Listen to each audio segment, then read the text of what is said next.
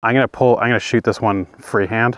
Like I'm just gonna put it into the dirt. I don't wanna have my face on the gun. Actually chambered up pretty good.